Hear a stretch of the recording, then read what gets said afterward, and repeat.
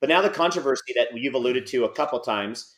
So I hit you on the top with a question, and you took it a different direction. You opened that slippery slope. So we're going to MetaZoo. I know nothing about MetaZoo. You said you did 95, 96% of your business in Pokemon, a little bit in MetaZoo. Some of the, all these guys are now posting this last week. MetaZoo is dead. And then, of course, the clickbait is Pokemon next. And I know this is a Pokemon podcast, but I think it's interesting. We had Alex talked about One Piece, and there's all of these different gaming things. Dan's always talking about when he's buying things, he looks for all the old games that are no longer in any valid fashion, just so he can buy the cheapest things out there. So Dan at KetchumAll, what is the deal with MetaZoo? And is your 4% in business going to go to 0%? Is it really dead, or is this all clickbait? It's funny. I had a live stream Wednesday night where I just kind of did like a send off. There were 6 main like core sets, and 3 of which I was actually a partner with MetaZoo. So with Pokemon, I'm a retailer, I guess. I buy Pokemon prints. They sell to a distributor. I buy from the distributor, and then I retail it to the consumer. Right? That's like a very typical chain of command, whatever, movement of product. With MetaZoo, I actually was a partner, and how I became a partner, I basically just like, hey, I kind of like what you guys are doing. Can I become a partner? I have a little bit of a social media following, and I was able to buy product cheaper. So while distribution sold MetaZoo product maybe in the 70s, I was buying it in the 50s. So I just saw a business opportunity. When I was younger, Pokemon was the only thing for me. A lot of people did a little bit of Magic, did a little bit of Yu-Gi-Oh, maybe a little bit of Digimon, whatever it may be. I never got into anything else, just Pokemon for cardboard. In my years doing Pokemon, the past several years, I've come across collections of Pokemon, primarily Pokemon, a little bit of Yu-Gi-Oh, a little bit of Magic, a little bit of Dragon Ball Z Super, Dragon Ball Z Score, a little bit of Naruto, all different kinds of things. And I've dipped my toes into them. I've looked at, nothing ever really caught me for whatever reason, for various reasons that I've detailed, and I don't need to turn this into a huge segment. But certain things with MetaZoo clicked. I just genuinely enjoyed it. I thought they were doing some things right. Absolutely. I didn't agree with everything they did. Definitely doing some things wrong. But I enjoyed it. And Wednesday night, I did a send-off stream. Opened one of every 6 boxes. I pulled one thing that I liked that they did, Extreme Chase. So this card, I know Dan will know this way better than me.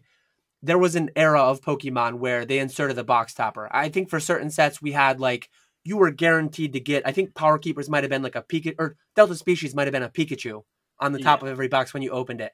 Wasn't Stormfront, was the Charmander, Charmeleon Charizard, was that a box topper?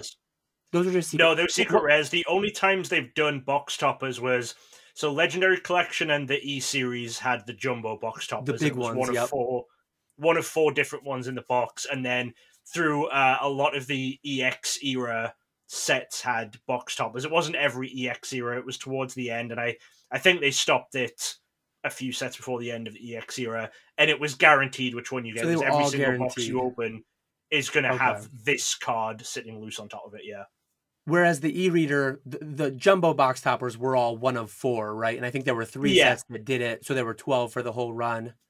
4 sets that did it. It was Legendary Collection and then the 3 e-reader sets. Oh, okay. So yeah. Anyways, MetaZoo, their first set, they had a box topper, and within that, it was actually a sealed pack. 25,000 boxes. That was one thing I liked about MetaZoo too. Known print runs. I came from coins. In coins, you have mintages of every year. The San Francisco Mint, the Denver Mint, the Philadelphia Mint. I mean, if you go way back to Morgan City, you have the Carson City Morgan dollars, and there were different mints throughout the different time. But anyways, known print runs of things was one of those few things that I enjoyed of MetaZoo that Pokemon didn't have. And 25,000 boxes created for Cryptid Nation First Edition, 100 box toppers randomly seeded. So 1 out of 250 boxes that you open will have this card. I opened the first box to start my stream. I opened the box topper. I pull at one time that was like a $10,000 card. No idea what it goes for today. Maybe $1,000, maybe less, maybe a little bit more. But anyways, having that just extreme chase, like Moonbryon, that's a chase. That's 1 in 30 boxes on average. This is 1 in 250 boxes. That's just another level, right? So certain things I enjoyed about it.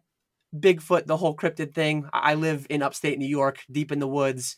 Bigfoot's kind of like not a massive deal, but he's a little bit of a urban legend, whatever, around various parts of the world. And I just connected with it and I enjoyed it. And stonking and scalping and all these derogatory things that we talk about in Pokemon, maybe they were magnified because of when MetaZoo was born. And maybe some of them, maybe too many of them were fed into by the company itself. And again, we don't need to get, or we could get into all that as much as you want to, or as little as you want to, but that is a chapter of my business that might be done and it might not be, because right now everything's just swirling as things do. And is MetaZoo sold? The owner was kicked out maybe, and maybe someone else is buying it, and what's going to happen? And I'm more like, same thing in Pokemon. There's all those channels that will just take one hint of rumor, one hint of, and just run with it and make like 30 videos about it. I'm more like sit back, wait for the data to come to me, and then adapt to the new information and figure out how I'm going to proceed. I have this new information that MetaZoo is closed as of Monday, but right in that announcement, it said that it might be sold and might continue in the future. So I'm just kind of waiting. But funny thing, the most bullish thing to happen to MetaZoo in the past 12 months was it closing, because the amount of orders I shipped out this week at MetaZoo, albeit at a lower price than they were priced last week, was fascinating. Yeah. People are trying to just take that risk of, oh, if it comes back, if it does come back, I want to have my stock ready to go. Or if it... Some amount, absolutely speculating, some amount... Yeah, it's hard to say what the split is, right? Who's speculating, who's collecting, who's investing. Some of these things, I mean, I didn't sell mine that cheaply, but some booster boxes are going for $10, $15. Some of them are going for quite low. And at that point, it's like, I never gave MetaZoo a shot because it was always too crazy. Why don't I buy one and just see what it's all about? And maybe like $10. It's like, let me not go out to lunch today and eat a bowl of ramen instead, and I'll buy a MetaZoo booster box. And yeah. Yeah, I mean, for $10, I've bought games that looked and were worse than MetaZoo. I mean, I've never made a secret that I've never been a fan of MetaZoo, but for $10, I've bought games that I know were worse and just opened a booster box just because for $10. Like you say, it's $10. Who cares? It's opening a booster box of something rubbish.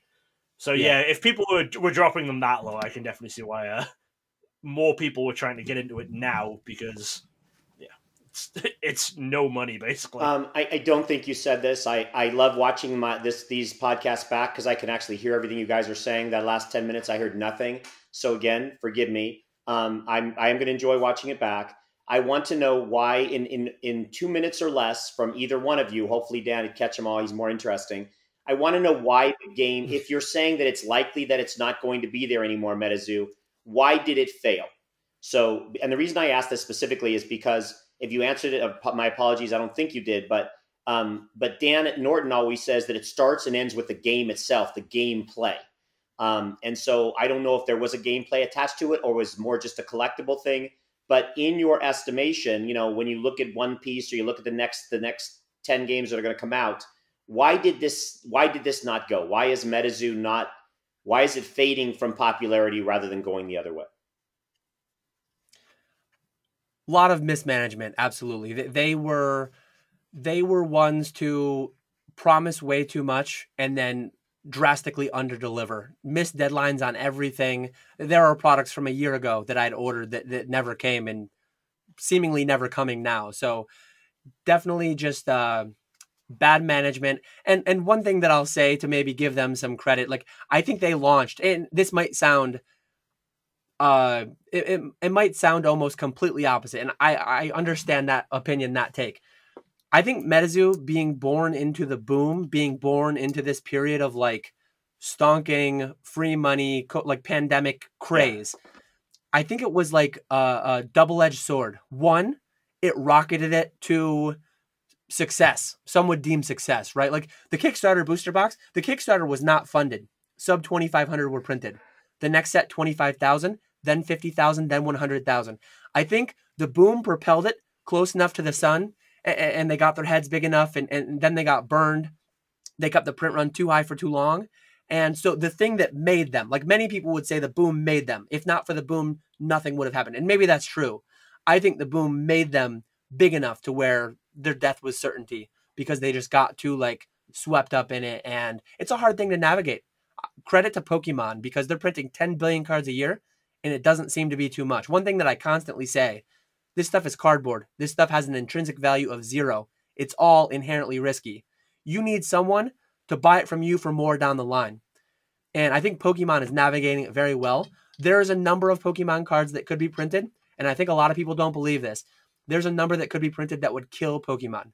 Maybe that's 1 trillion. Maybe that's 100 times where they're at. Maybe, but there's a number that would kill it. Because any collectible, if everyone can have it, no one wants it. No matter how many people say, I would buy it all if it went to 0. Like, a lot of people would be gone if they could have everything too easily. Yeah, wow. That's just some really interesting commentary. And I think it's... Well, I'll say what I was looking at from, let's say I wasn't involved in MetaZoo, but looking at it from the outside, I think it does come back to what I've been saying a lot when we've talked about dead games, is that it was not focused on players at all. Every post I ever saw about MetaZoo was just, I've opened this rare card, I'm selling this rare card, I've graded this a 10. I saw basically no one playing it, and the people I did see playing it, it was... the attitude towards it was, oh, this is a fine game that I'll play once or twice with my friends. I heard about the few tournaments that they did. People just weren't interested in it that much. There were issues going on with that. And a lot of just the design of the cards in terms of how they played as gameplay mechanics. So many of them just had what I would call as the birthday Pikachu problem. Like, people know the birthday Pikachu card. The idea was it had an attack where it did 10 damage, but if it was your birthday, it did 50 more damage. Obviously, it was banned from all tournaments because you can't police that in a tournament setting. But when I'm looking through, if I look through MetaZoo, which I did when it first came out, I looked through it, there's 25 to 50% of the cards in the first set had some weird effect like that, where it changed the effect of the card based on the clothes you were wearing, or if you had been to a funeral in the last few weeks, or if there were balloons in the room. When you've got that kind of thing, you cannot have a competitive tournament scene because the game just isn't built for that. And the game was so heavily geared towards investors. Like, I know that I've talked about this on Quest for 20 with Jordan recently, actually, comparing MetaZoo and Flesh and Blood. When they both jumped in very, very early, they kind of took a similar tactic in that they both got alpha investments on board. That was one of their first big launches for both of them, is that Rudy from Alpha Investments was a big part of it. And he has cards in both games. There's a Flesh and Blood card that's Rudy that was for his Patreon people or whatever. And there's, I think MetaZoo has a couple now. But Flesh and Blood, as soon as they started to grow as a game, they hugely had to change their plan because investors were killing the idea of a gameplay because they were buying up all the first edition print runs and they couldn't get people playing the game because players couldn't get the cards. Whereas MetaZoo, it seemed they just kept focusing on that investor side, and like the company themselves were putting out this is going to hold value, it's going to be worth so much more. This card, this is our Black Lotus. It was the Mothman or whatever, I think, from the first set. They were like, this is our Charizard, this is our Black Lotus. And investors, when they go into a game, it seems like investors, if they're trying to jump in a game at level 1, they're going for the first set. Like, you're talking about those Kickstarter edition boxes of set 1, first edition of set 1. Like, yeah, investors are heavy on that, but how many investors are buying set 5, set 6? They're not. And collectors as well, you say collectors are going for the rarer stuff, so they're going for this stuff that you pull from the boxes that investors are buying because they want the rarer stuff, or they want these box toppers and things like you were talking about. They're not going to open 10 boxes of set 6 if it's nowhere near as popular as set 1, if it's not as valuable. You need players. Players are the ones who are going to be buying every set as it comes out because you have to have a tournament scene. You need to make demand for that set the day it comes out. And the way you do that is you say, okay, here's our tournament scene. If you don't have the cards from the new set, you're going to be at a disadvantage to the people who do have the cards from the new set. And if you have no tournament scene, you have nothing like that, and you're not focused at all on players, you're never going to keep growing those new sets. And I think that's the reason a lot of games have died. It's not just MetaZoo. MetaZoo, obviously, arrogance and other stuff, I think, played into it. But I think that's a huge reason that MetaZoo died, and why we see a ton of games die. I mean, I've said that about like so much, but I'll say it until I'm blue in the face. You need to get players in your game. And I don't know, by the way, I'm sitting here as the audience knowing nothing about any of the stuff you guys are talking about, but I will say, I guess I don't know that MetaZoo has died, right? Because all I've read is, and all I've seen is clickbait. So we'll find out if it's actually true in time. But wait, Dave, I'll explain to you, Dave. No, I'm going to explain this bit to you. The reason people are saying it's died now is this: the company has come out and said, we are no longer producing MetaZoo. We are liquidating the company that was making it. They've shut down all their social medias. They've deleted their Discord and their Twitter. That's why people are saying it's died. So from that perspective of, is the card game alive and continuing to be made? No, like, that's flat out. It is currently dead. It is currently not a in production product. So that we can't even say it's in the hospital on life support, Dan. I mean, we're going straight up to 6 feet under. Yes, they deleted their Discord and Twitter and said, "What, this company no longer exists." Okay, wait. Hold on. How many celebrities have deleted their social media because they've got some flack for something and they eventually come back? Okay, I got to move on to Dan at KetchumAll. Just let it go. That was a clip from Koffee Talks, a Pokemon card collecting podcast. Check out the full episode here, or see a playlist of all our episodes. We hope you enjoy!